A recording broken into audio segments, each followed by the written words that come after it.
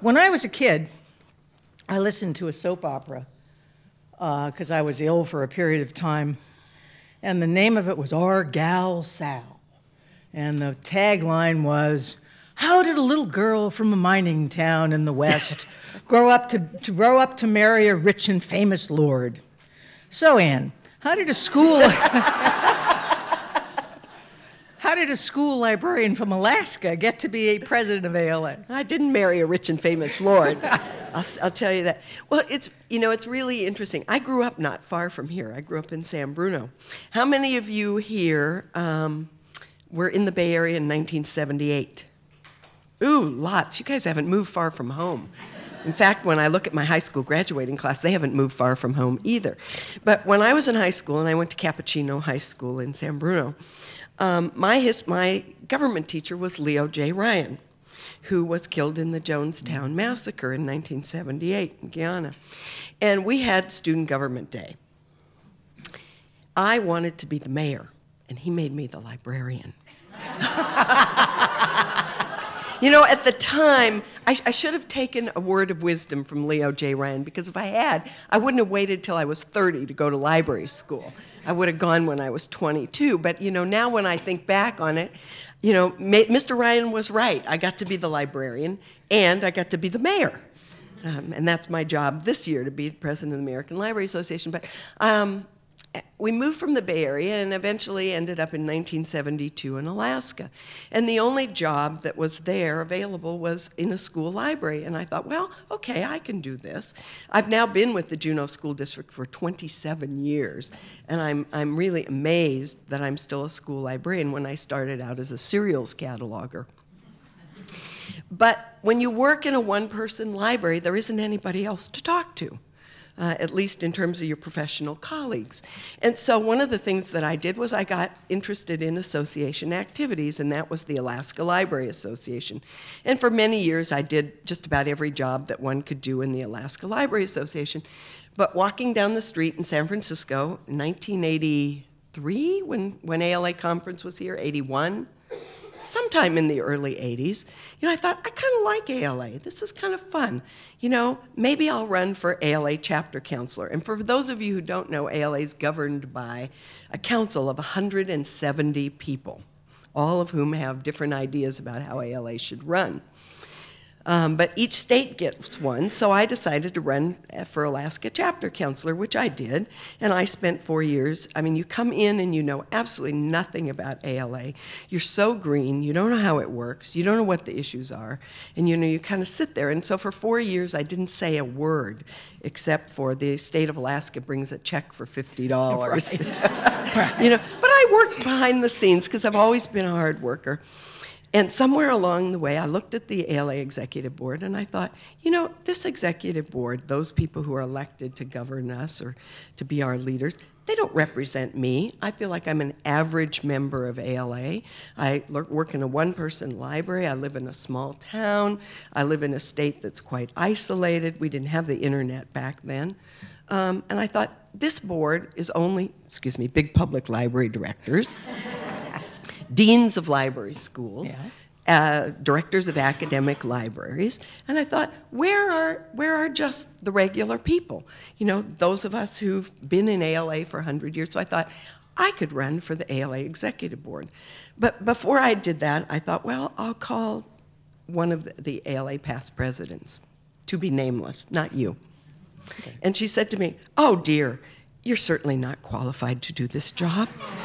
You couldn't possibly do this job. You don't understand the issues. They're very complex. So I thought, okay, scratch that one. I'll go on to the next person I know. And this, I really want to spend a moment here. Regina has been, I think, a mentor to so many people throughout the American Library Association because she has that kind of personality. I didn't know Gina. She was president when I was on council, and then she was past president. And one of the things I found is that, you don't have time at conference to talk to people, but I always felt like she was a person that I could kind of just call up and say, can I talk to you? So I did. And I think I even called you at home. I think so. Horror of horrors. I'm as a librarian, I'm very, what's the word? resourceful. Yes, Resourceful. that's a good word. I'm very resourceful as a librarian. So I found her home phone number and I called her up.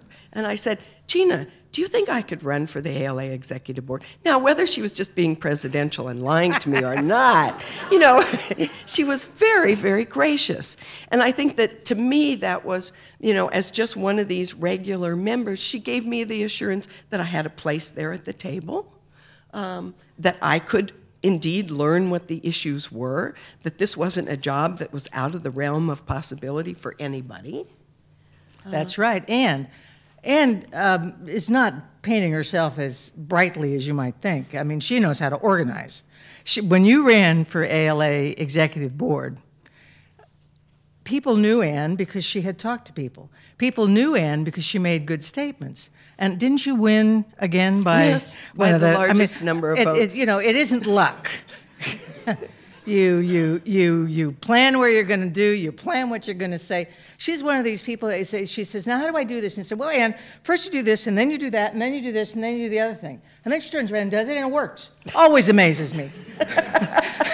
well, you know, what's very interesting is because I was really actually petrified when I ran for the ALA Executive Board. I was afraid somebody would ask me a hard question. But one of the other people who'd been on the executive board, a colleague of Gina's, said, all you have to do is walk up to people and put out your hand and say, hi, I'm Ann Symons, I'm running for the LA Executive Board. Right. And that's what I did. I met every single person on council. Nobody ever asked me a hard question. No, because they don't have any. So I, you know, I got on the ALA Executive Board, and I almost missed the first meeting because they didn't tell me where it was. But I do remember sitting with Gina because she was just going off the board, and she told me everything I needed to know except when the meeting was and where it started. And we met in executive session, our very first meeting, and the person, we were doing some IFLA nominations or something, really, but we had all these resumes, people's resumes, and one of the people sitting across the table from me, Dr. Bob Stewart, who was wanting an IFLA position, had a resume. It was 34 pages long. And I'm going, whoa, what am I doing here? You know, my resume, I could barely get it on one page at that time because, of course, I'd only ever had one job or two jobs. But when you get on the ALA Executive Board, again, I met another person like Regina who decided I could be the treasurer of ALA. I didn't decide I was going to be the treasurer. You know, it was our current then treasurer, Carla Stoffel, who thought, you know, I'll train this woman. She can be our treasurer. But when you get on the ALA Executive Board, what you find out is that any given minute, everybody on the board is running for president of ALA. All 12 people are running, except for the president and the past president and the president-elect. Everybody's running for president. And, you know, somewhere along the way, I decided, oh, I could do that too. And I think one of the things, Gina will tell you that the odds of being president of ALA, coming from a state with 208 ALA members, kind of zip. But from a one-person library. Right, but you're a politician. Oh, thank you. She knows how to work the crowd. I learned it from you. She knows. Well, I always have three things to say to people, you know, when I go to I hate key cocktail messages. Parties. I always have three things that I can say, and I say them over and over and over again, so that it seems like new stuff. But you ran a campaign, and you ran a sensible campaign, based on some issues and based on what I mean, Ann thought, she thinks, which is a really nice thing. And you ran on issues, and you ran on a program. And at least for me, one of the things that pleased me a lot is I had a good opponent, somebody who wasn't a close personal friend. And the thing that you find when you work in ALA is that you make a lot of friends. And you make a lot of friends that you keep for life. And I never wanted to run against somebody who was a really close personal friend. Staff may remember who that other candidate was. So we'll go on. We'll go on. But it was, I had a great opponent. That's right. One of the issues that we all face right now, all of us, no matter where we work or in what library, is the internet. And all over the country, librarians and others are defending the fact that we don't want to filter. And we all need help and support in this issue. And often the intellectual freedom stance is hard to defend, because I recall talking to my sister, who's a grandmother. She had 7 children, now she has 7 grandchildren. And one of my great nephews, every time he comes down to San Francisco, gets online at my sister's house and surfs. And surfs where you might expect a 15-year-old who is curious to surf. Now, my sister says, why should I allow him to do this? And I say, well, Vic, there are lots of other places that he can find these photographs. And so she said, well, you shouldn't do that. Children shouldn't be allowed to do that. And she's a reasonable person. And the difficulty is that many people who want filtering are reasonable people, and they have reasonable concerns about their children and about what happens to children. So, and the sexually explicit sites that kids can access, even though we all know they're all only thumbnails, et cetera. So, Anne, what's ALA doing to help us here? Everything. This has probably been one of the hardest things that ALA has had to deal with, is the issue of what it is people want children to see or not see on the internet. And this is not a new issue, because this goes back when you look at the number of book challenges that we've had every year over the last many years since the Office for Intellectual Freedom's been keeping statistics, several hundred people, and we know that's just a tip in the bucket, challenge what kids read, and generally it is kids. But the internet has really added a new dimension to this, and I think one of the problems that we have is that when you split the argument in two, the value of access to information over the value of protecting children, this is not an either-or argument. And the way people want to set this up is that if you believe in access to information, then you don't believe in protecting children. Or if you believe in protecting children, then you've got to limit access to information. And what we know is that that's not true. I mean, I think that librarians, as much as anybody, care about children. They care about what children see, what they watch, what they do. And one of the ways we do that is by educating kids and educating parents. And so I think that we've been painted into a corner often as we don't protect children. And what we have to do is recapture that language to say, yes, we do protect children, and these are the ways that we do it. This is an argument that's not winnable. It's the kind of when did you stop beating your wife lately? And so we've had our 3 sound bites here, and we've moved on to our next 3 sound bites, and we're moving to our next 3 sound bites. But I can honestly say that things are getting better, because I guess there's several reasons. We have a Parents' Corner on the ALA website. Right. It's www.ala.org. And then just right up in the right-hand corner, you can click on Parents. We all want kids to have a safe, rewarding experience online. And we want parents to take the responsibility for that. Gina, going back to Gina's nephew, people can do whatever they want in their home. And in terms of filtering, I see nothing wrong with encouraging parents to filter in their home if that's the way they feel that they can best protect children. Interestingly enough, in this week's USA Today, I think it was Wednesday, in the technology section, they actually rated filters for the home. Interesting. And I think that those are things, I think every librarian should know about filters. They should know how they work. They should know what they do.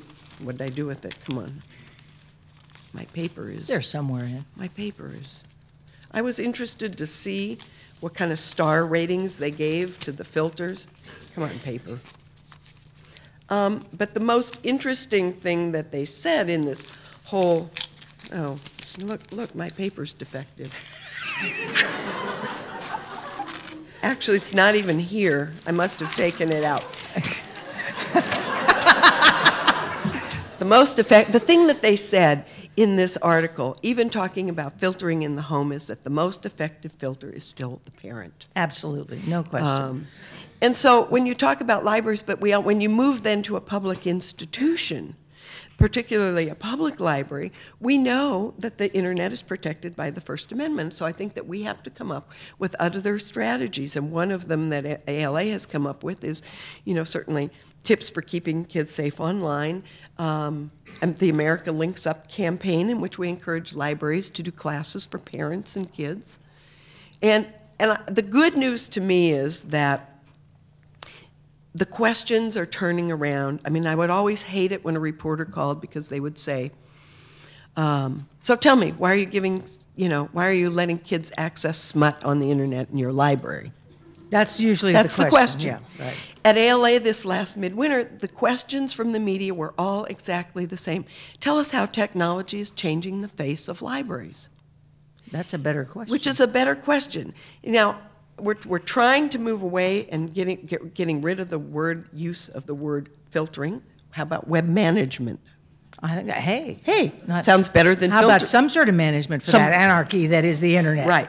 And Because our three key sound bites are that people have the right to access what it is that kids, and that includes children, what it is they need to live, work, learn in their communities, that these are local issues, that each local community gets to make the decisions about how the internet is managed, and that libraries have internet access policies. Yes. And So- the LA City Library, LA Public Library, has just recently, I meant to mention this last night, has recently determined that in their children's rooms, when they put up the web browser, that it will default to a search engine called Yahooligans and another one whose name I can't remember, but only in the children's areas. Now, this isn't filtering, it's just that they're using a specific search engine, and if the kid is savvy enough, and believe me, they probably all they are. they can back right out and get out to where they want. What do you think about that as an approach? I think it's fine. And kids can also go anywhere in the library they want and use any other terminal. Right. And, I have no problem with any of that. I think where I have a problem is when the library board decides what it is that individual people in their community should and should not see. There has not been, what's happening is that we are winning in the court of law. We're not winning in the court of public opinion.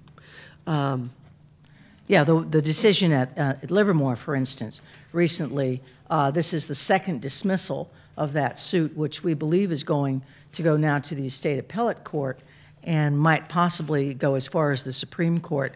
And quite frankly, because of the way the suit is drawn, it's so narrow, I believe the gist of it is that they have a right to be protected from sexually explicit information.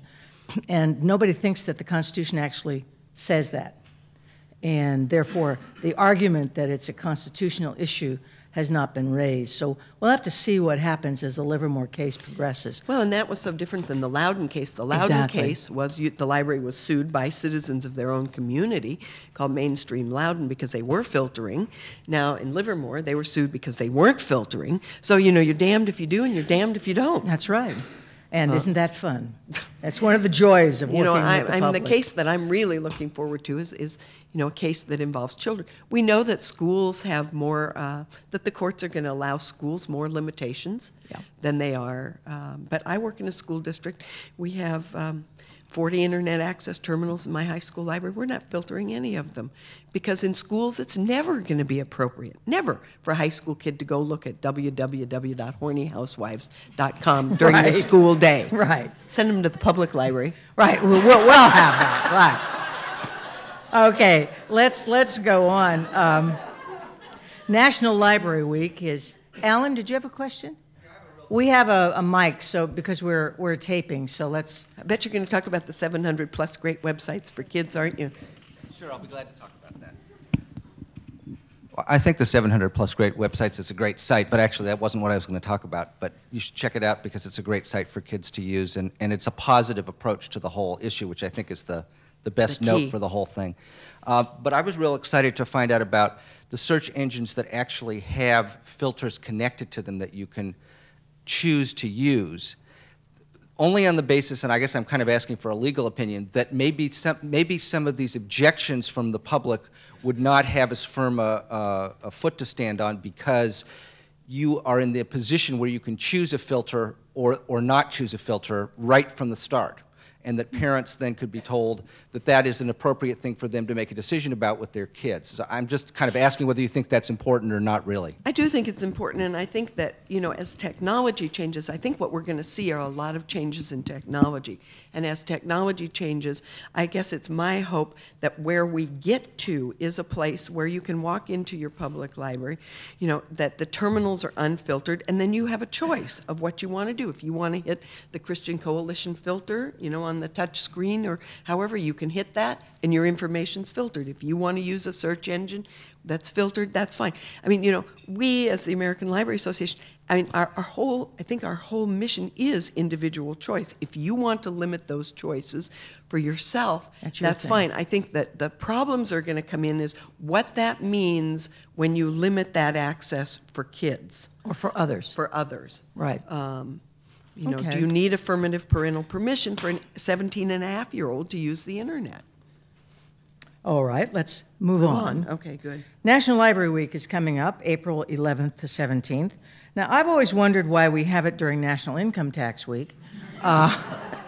Before my time. Well, I tried to change it, but the date seemed immutable. What are the themes and plans this year for National Library Week, Ann?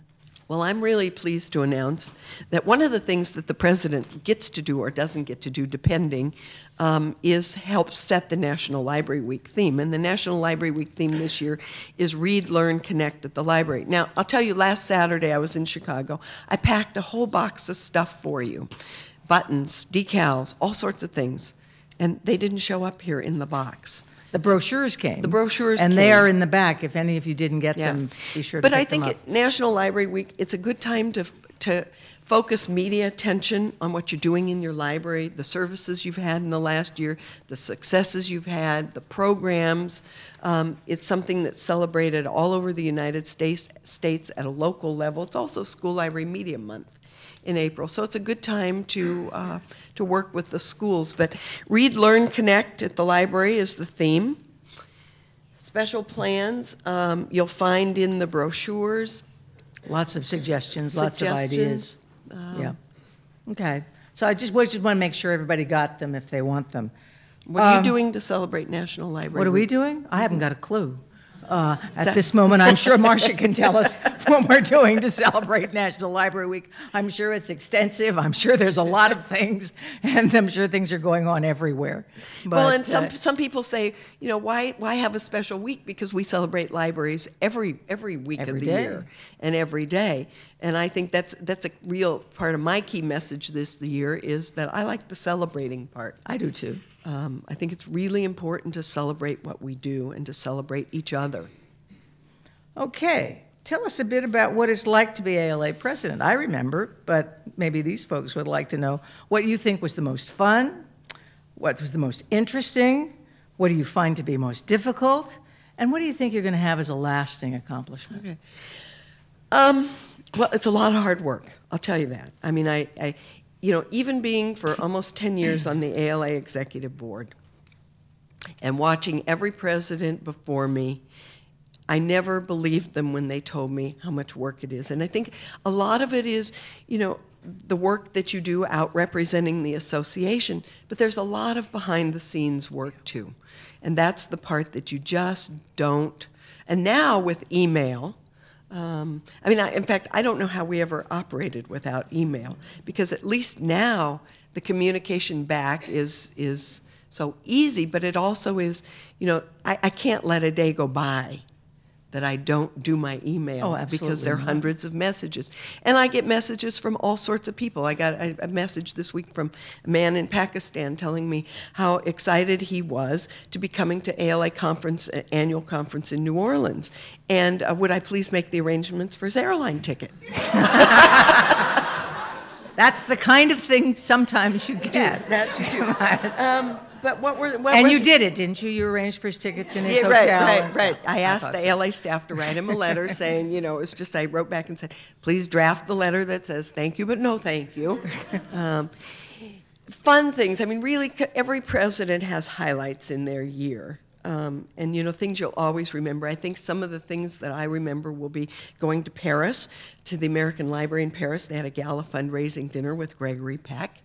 You know, and I got to sit at Gregory Peck's table. That was okay. Yeah. I enjoyed that. A couple weeks ago, I was on the Today Show, and Katie Curry, it was the Newbery Caldecott Awards. It was the announcement of the Newbery Caldecott Awards. And what was so fun about that was that we were the second to the last segment just before the groundhog. And because we were then essentially last, it went from Katie and the Newberry Caldecott to Matt and the Groundhog. They didn't kick us out of the studio. We got to stand there on the edge of the set and watch them do the Groundhog and watch them finish up the program. In fact, they, eventually we went from there to the Rosie O'Donnell show. Because they gave everybody in the audience a copy of the Newbery and the Caldecott winning books that day, which was really exciting. Yeah, I happened not to have enough to do during ALA.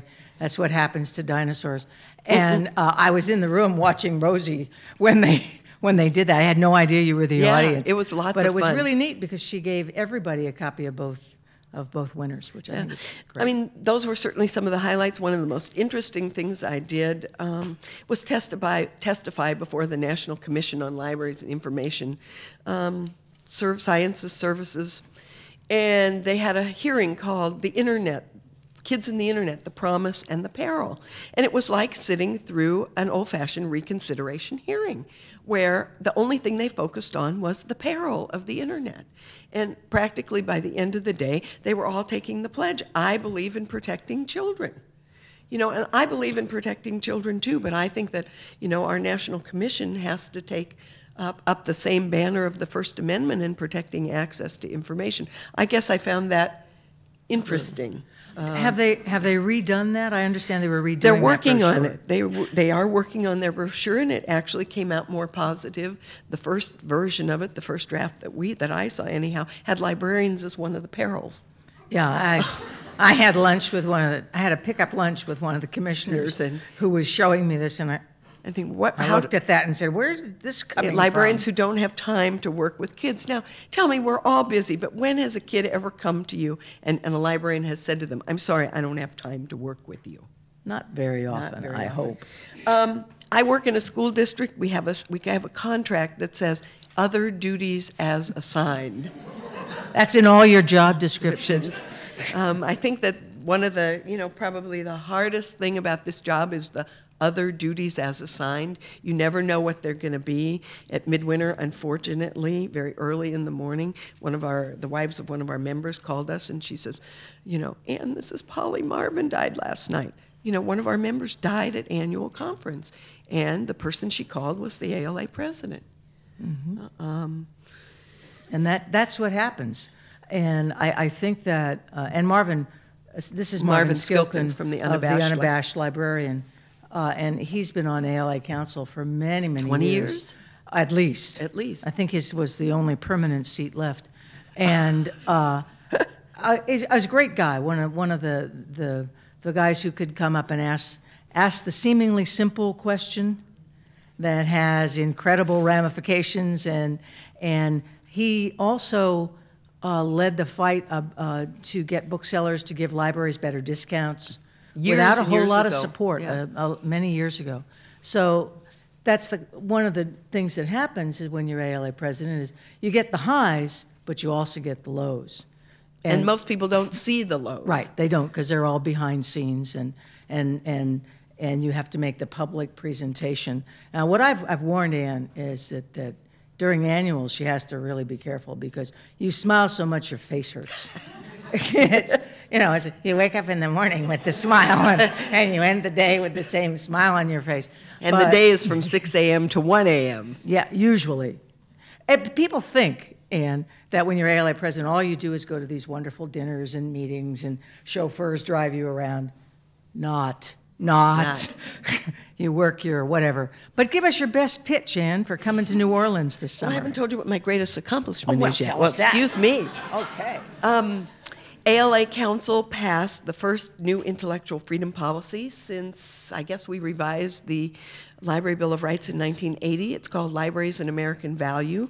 Everybody will get a copy in the June-July issue of American Libraries, along with tip sheets on how to use this.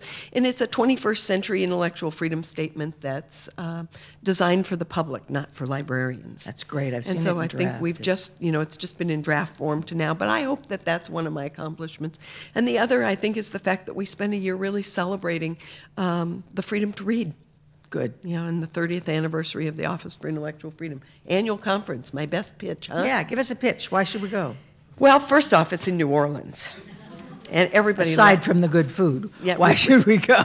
Gina remembers the time when the mayor of New Orleans had to come and convince ALA Council that New Orleans was a good place for us, that we were a good fit, because our members did not seem to want to go to New Orleans. Now they can't seem to want to stay away. New Orleans is a great convention center, convention city, and I think, like San Francisco, it's one of the few cities in the country that has some character. And I think that's why our members like to come to San Francisco, too. Any special programs you got in mind? Colin Powell will be the opening general session speaker. We're having, instead of the all-conference reception, we're going to have an end-of-the-century scholarship bash in which we raise money for to ensure that there's a generation of librarians who follow those of us who have gray hair. And we're hoping to raise a lot of money. We're going to have world-class entertainment. We're hoping to have the Neville brothers that night. Great. Oh, yeah. We're this far from signing the contract. We actually sold tickets at midwinter and not having the contract signed yet. It's like being a little bit pregnant. By the end of conference, we were very pregnant. We still don't have the contract signed. But my president's program is going to be called a First Amendment Conversation. It's going to be similar to this. It's going to be with Christy Hefner from Playboy Enterprises, the CEO of Playboy Enterprises, Nadine Strawson, president of the ACLU, and Bruce Ennis, who's argued more cases before the more First Amendment cases before the Supreme Court than anybody else today living. Yeah, Bruce has been he was counsel. He is counsel for the Freedom for the Freedom, and he's been counsel for quite a while. And he also argued the CDA case before the Supreme Court. So good food, good networking, lots of people to see. Lots of good programs. Lots of good programs. Sign up early, don't miss. Yeah. Okay. I hear you're doing a book. I am doing a book. Well, tell me about it. This is the plug. This is the plug for the book, coming out before annual conference. Tell us about it. It's called Speaking Out, Voices in Celebration of Intellectual Freedom. We kind of took a cut through the intellectual freedom community, asked people to pick a quote, and then tell us why it was important to them. But we also just took a very, very long list of celebrities, wrote to them just cold, and then said, you know, would you do something for our book? And we got back some very interesting contributions from Ed Asner, from Barney Frank, U.S. Representative Barney Frank, Pat Schroeder. I don't have the list in front of me, but it's a nice mix of librarians and non-librarians. Great. Short essays, things that you can figure out how to use in your library. We'll be autographing at the ALA store. Great. Sally Reed and I, who edited the book. Okay, well, we're doing really Good. well. You have a clock up there? Oh, Yeah, we got a clock, so we can check here. good. Let's hear from these people. Well, yeah, a frequent question that I get from the media, and I'm sure Ann does too, is what will happen to libraries in the 21st century? Do you still need books? Do you still need all that space?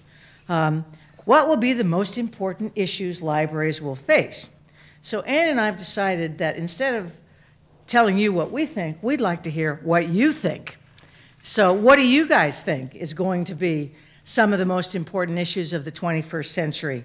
What's going to be hot as we move into the 21st century? This may not be a very exciting issue, but I think it's crucial for library services, and that's the whole question of changes in intellectual property and copyright. You may not know it or not, but there's a move afoot to revise the Uniform Commercial Code to apply contract law instead of copyright law to electronic publications. Would you talk about this whole area, because I'm not sure it's really realized the impact that it could have on library operations for all types of libraries. I think it's an incredibly complex issue, and absolutely right. It's one that comes to the top of everybody's list right now is copyright.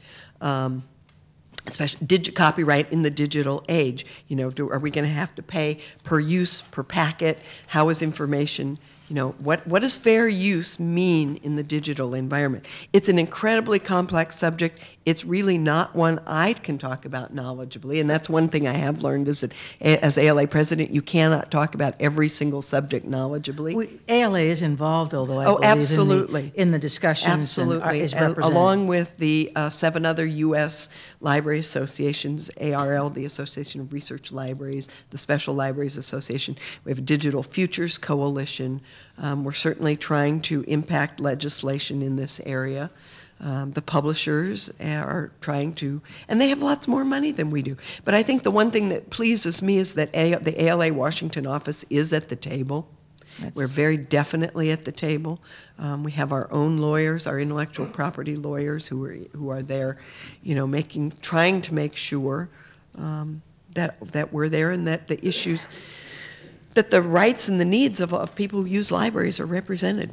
Yes, because it could be incredibly, I mean, it could really make an enormous change in the way people can access information and in the way libraries are able to provide it. So this is where having a proactive national organization with some clout is really important to libraries throughout the country. You know, that's what ALA does. That's right, and what ALA does best, best. actually. Any other hot topics people want to talk about? Yeah. I just want to bring it up. Literacy, helping the have-nots get access. Literacy, absolutely. In fact, ALA has identified its 5 key action areas for the beginning of the next century. Literacy is there, diversity is there, intellectual freedom, continuous learning, continuous and lifelong learning, access to information, equality and access to information. We just hired a new literacy officer at ALA, our first ever literacy officer. So clearly, and we're seeing that we're able to partner with big national corporations in the literacy effort, and that's, in fact, in terms of priorities for the Fund for America's Libraries and going out and raising money for programmatic issues. The Spectrum Minority Scholarship was one of our areas, and literacy was another one. And I think literacy needs to encompass as well computer literacy. Absolutely, all types of literacy. It has to be all types of literacy for all kinds of Adult people. literacy, children. Yes. This is probably a good way to segue into the demographic shifts, not only in the Bay Area, but throughout our country. How will we take a more proactive rather than a reactive approach to the language needs?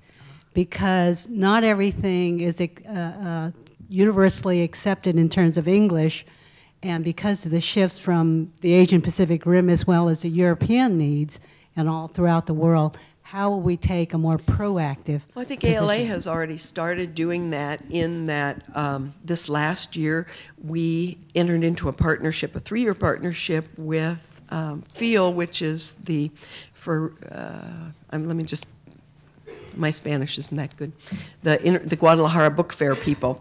And we sponsored, between the two of us, we sponsored 200 people, librarians to go to the Guadalajara Book Fair.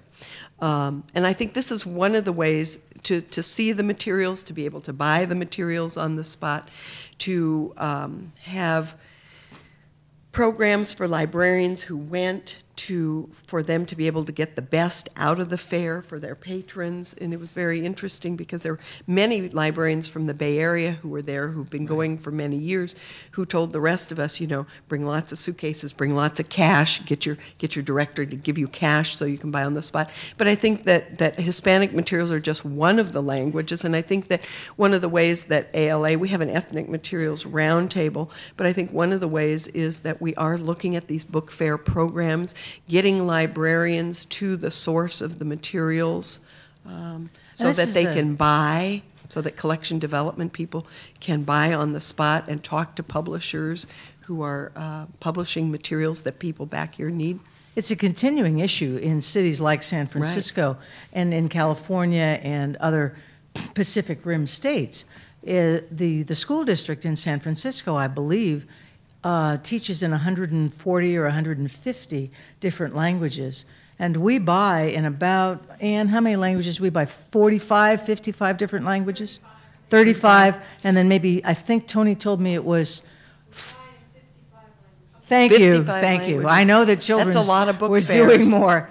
It's a lot of book fairs, but it's also what happens here, and I think this is part of what Virginia was leading up to, is what happens to the rest of the collection.